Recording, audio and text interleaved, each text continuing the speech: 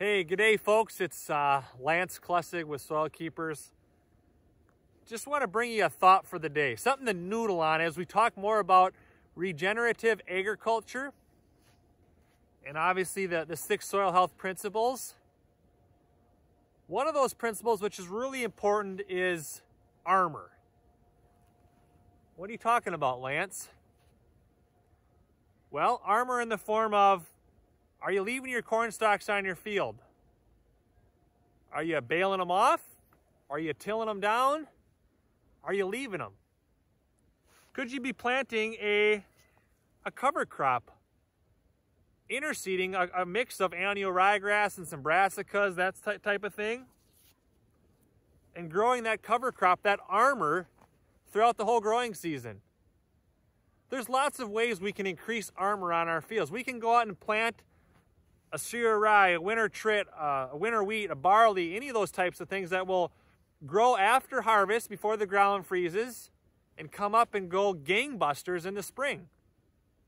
There's lots of ways that we can armor the soil. And just to put it in perspective, folks, okay, it's mid-December here, it's December, excuse me, about a week and a half in front of Christmas. Yeah, we've got some snow, we've got some ice. Armor is really important. You know what, one of the things that armor does is that it insulates our soil.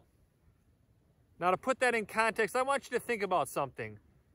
Would you be out here next to me with nothing on but maybe just your underwear and a t-shirt and a pair of socks?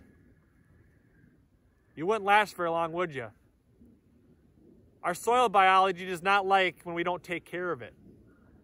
So armor and having live roots 24/7, that not only feeds the biology, provides a home for it, it insulates it, protects it. There's lots of reasons why we want to armor our soil.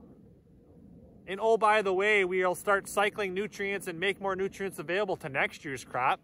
The soil biology will do that for us. Oh, and by the way, it'll be breaking up the compaction layers that we might have down a little ways from past tillage. And oh, by the way, it will be increasing our infiltration rates when we get rain.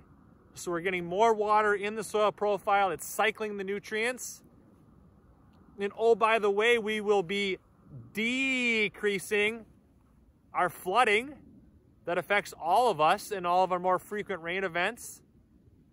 And oh, by the way, it will be increasing our profitability.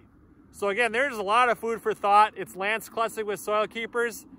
Thanks for joining us. I'd encourage you, if you like our videos, to give us a big thumbs up or a double thumbs up. Not that you can do that, but give us a thumbs up. Hit the subscribe button below. Tell a friend about us. And choose to make it a great day. Thanks all.